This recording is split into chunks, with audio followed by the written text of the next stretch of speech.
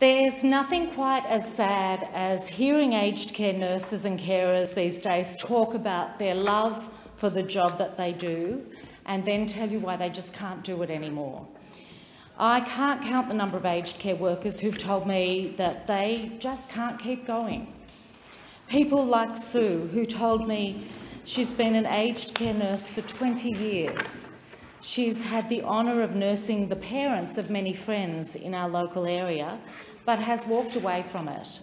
And she's described it as too shameful to continue doing the job. So I'm very pleased to speak to this motion moved by the member for Corangamite. And they're walking away because nurses and carers know they simply can't meet their own standards of care and that the load is just too great. Another worker tells me how hard it is to communicate with residents, with the mask, the face shields, the full PPE, and says some of the nicest moments with residents is when she can link families via Zoom and FaceTime. And she says, watching their faces light up with happiness, just being able to see each other is a real highlight for her, as is delivering parcels from families that are dropped at the front door, the closest that families can get to their loved one. And I think that, the care workers see that as hard as it is for them, it's really hard on residents and their families. Tony, another aged care worker, tells me that he loved working in aged care, but the government has, this is what he says, the government has stripped me of my love for aged care and I will not work in it again. And that is a real loss to the sector, that throughout this pandemic, incredible carers and nurses have walked away because they just don't feel supported by this government. There haven't been the resources put in to make their job bearable. Families are seeing that.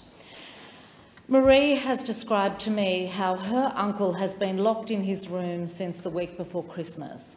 And the week that she wrote this to me, she said he was now allowed to have a visitor, but the visitor had to bring their own rapid antigen test and do it on site. And of course, in the past few weeks, that has been a really difficult thing to find, let alone for people to be able to afford.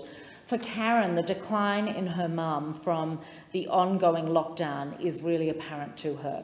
Her mum suffers dementia, and Karen says that when she's able to get out, she is stimulated and operates at a much better level, but that obviously hasn't been happening. These are the stories that show how critical the situation is in aged care. And I think the Morrison government has been betting on out of sight, out of mind when it comes to aged care. That only a relatively small number of people are in residential aged care or work there or visit, and that people just won't notice. Well, we've noticed, we all notice, and it isn't good enough that aged care is being really left on its own to struggle through some extremely difficult times. I think the government is betting on the fact that these are the people who will be silenced, either by age or by exhaustion, or by respect, because the families of residents really respect what the workers are doing and they don't want to make life more difficult for them.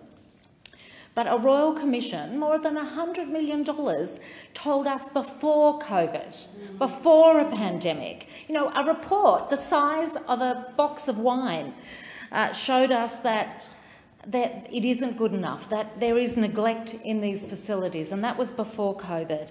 And I wish that had been enough to distract the Prime Minister from his photo ops and the Minister from going to the cricket, but clearly it wasn't enough, and the pandemic continues to not be enough to get their attention, to get the attention that's deserved for aged care residents. It's got to be bad, doesn't it, when the government calls in the troops, and bad beyond what any of us not living or working in those facilities can really conceive. And I don't speak from my own perspective in recent times. I haven't been inside an aged care facility since Boxing Day because of the ongoing lockdowns that occur where it opens for a day and then an outbreak slams it shut. And my mum, like many others, has to look at an email at 11 o'clock tonight to see if she's allowed to go and feed my father the next day. This is what so many families are going through, and we cannot in this place think that that is good enough. I also want to challenge the concept that the people who live in aged care are palliative. They're not.